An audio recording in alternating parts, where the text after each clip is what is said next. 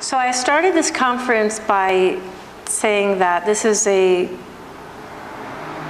time of the year when Ashtangis get to experience what it's like to do Ashtanga in India, right? Because this time of the year, even for us in Southern California, it's humid. For us it's humid, and the weather's a little bit hot for us.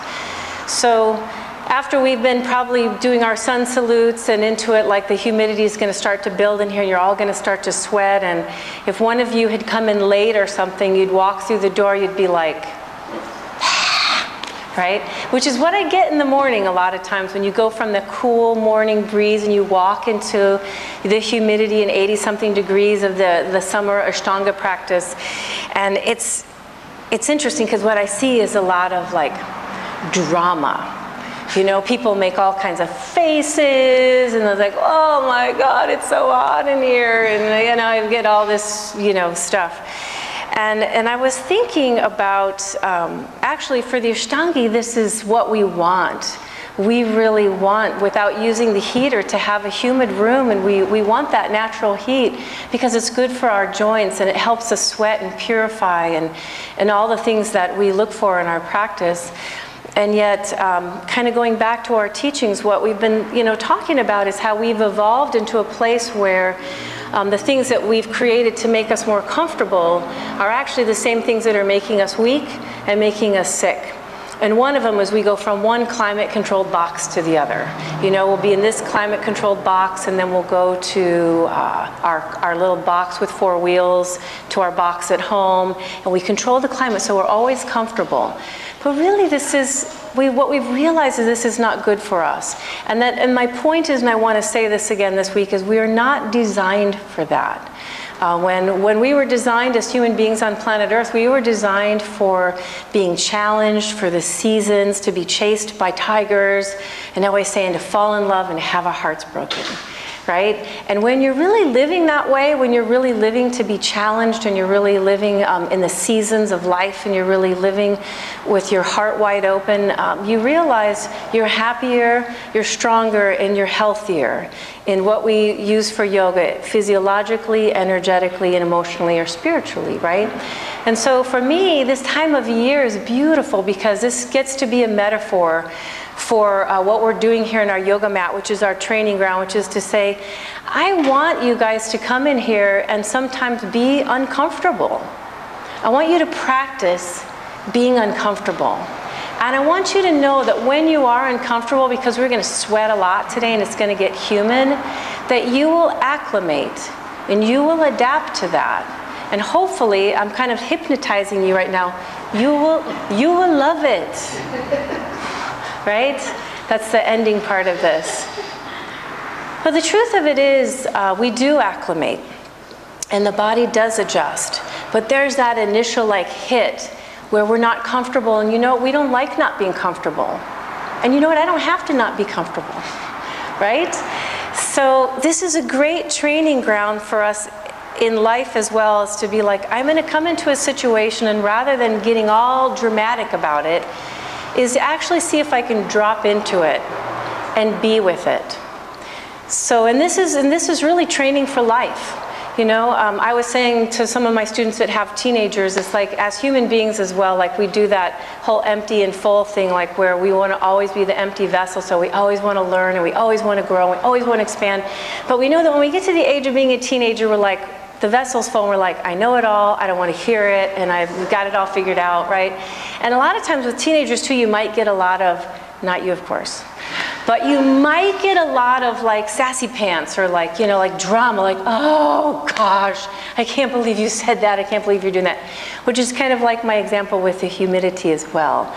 Like when we see that and you're like, oh my gosh, you're being so dramatic about this, right?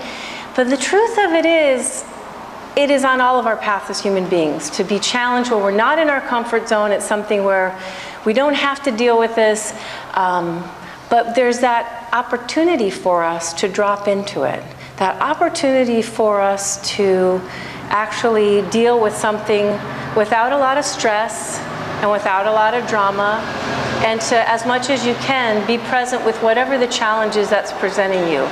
So the topic for this week's conference is, and Adriana, on this note, will you shut this door for me as well? Yes. The topic is meditation.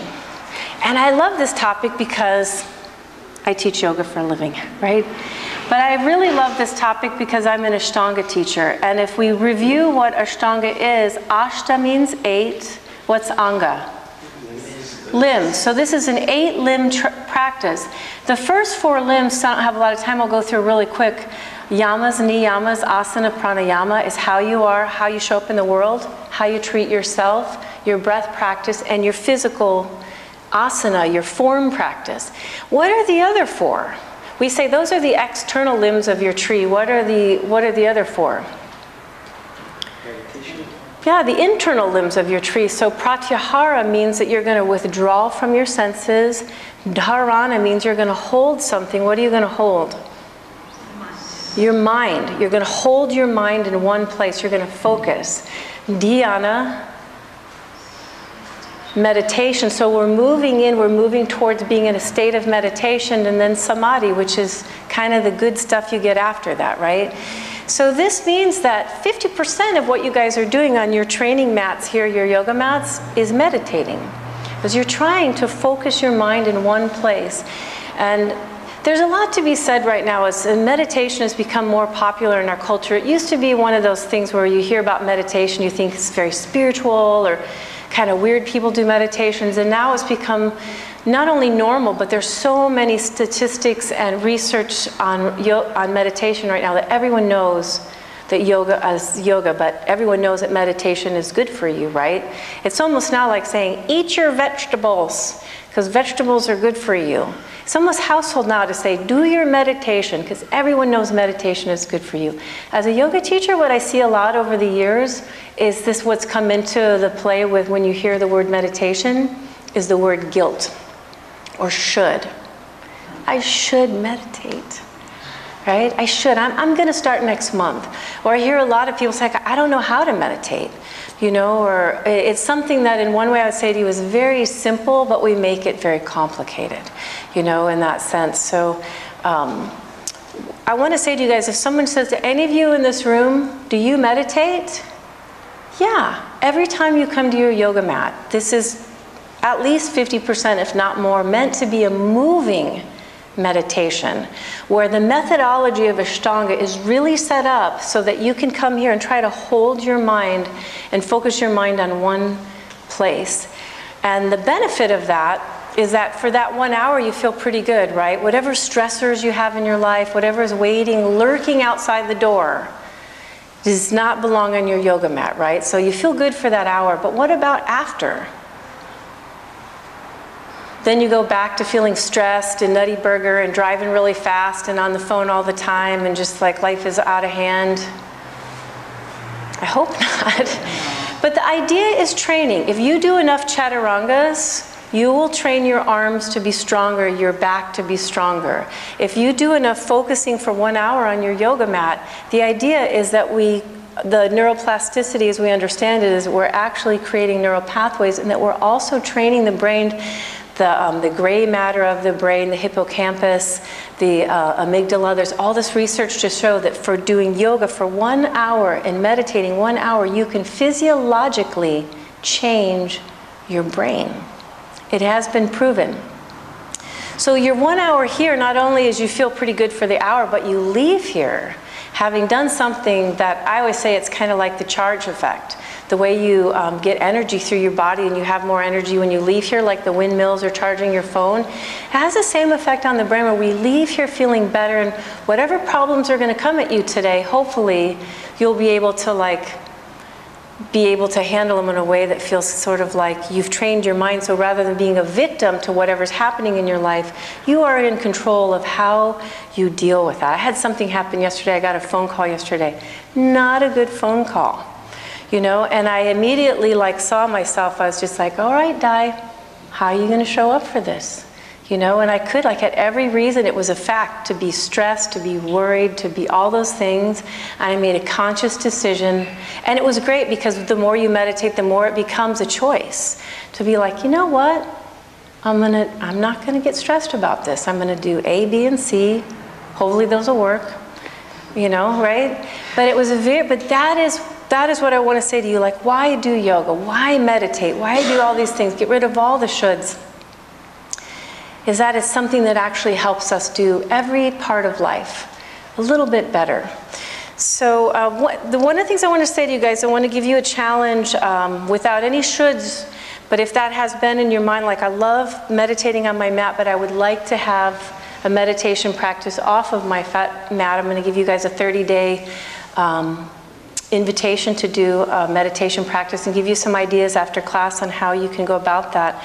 On our homepage, we have John Kabat-Zinn's, we have the gratitude practice T and I taped for 30 days, the metta practice, which is a love and kindness practice, which is very simple that people have been doing for thousands of years. All of those as opportunities for you guys to practice. But the one thing I want to say, because I'm running out of time here to say everything I want to say, is there's one reason why all of you continue to come back to this yoga practice, because you all have very different lives.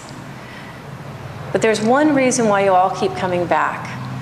Day after day, week after week, year after year, knees hurt, backs hurt, all different things going on in your lives. Why do you keep coming back to your yoga mat?